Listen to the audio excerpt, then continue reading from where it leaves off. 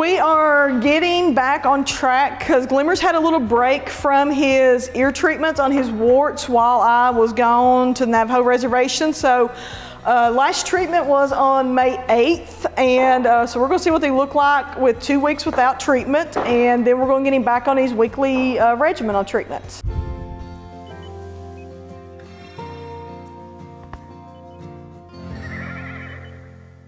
I'm going to be the meanie. He's like, no, you're not. You have to kind of sneak up and do it quick. Yeah, let's see what they look like. So I am actually, this ear is, I mean, both ears have a little regrowth, which again, we know this is not an overnight process, but they're not as bad as I thought after 2 weeks. So we're making progress. Again, it's a month's progress. It's not like a week, you know, we're done in a few weeks. We were prepared going into it. It was going to be a lengthy process, and we're still making progress. So we'll just go ahead and unfortunately do our normal heavy sedation for him to do it standing.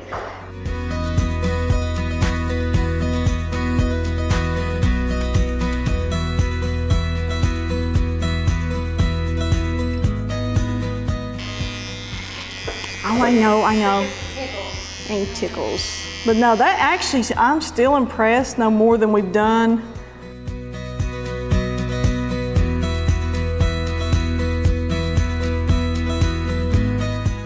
Now, I'll give you a little break there for a second. I know, get those out of there for me. I know.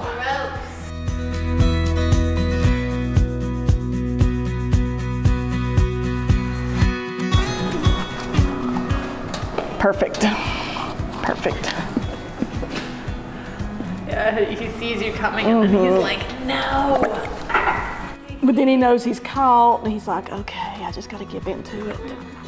Okay. Okay, sweetie, that is for today. We will reconvene on Thursday.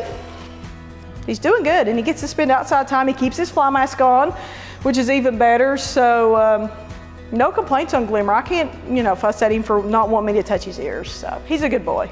Glimmer was great today. We've been a little behind on his treatments in May just for a variety of reasons, being gone on the Navajo trip, things like that, but he actually has done well. He had a little regrowth, which I expected, nothing major. Went in, peeled that off, put in his treatment today. I'll treat him again on Thursday, and again, he's making progress, so we'll just continue the course until we're finished.